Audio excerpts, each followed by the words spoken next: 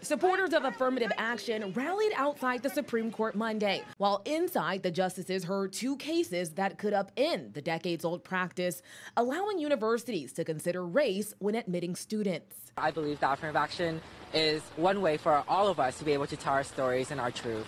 In separate arguments before the court, the University of North Carolina and Harvard both argued the practice is necessary to promote diversity on campus. We know that every student at Carolina has earned their place. Justice Ketanji Brown Jackson and Justice Sonia Sotomayor underscored race is just one of several factors considered by schools. When you give your race, you're not getting any special points. It's being treated just on par with other factors in the system.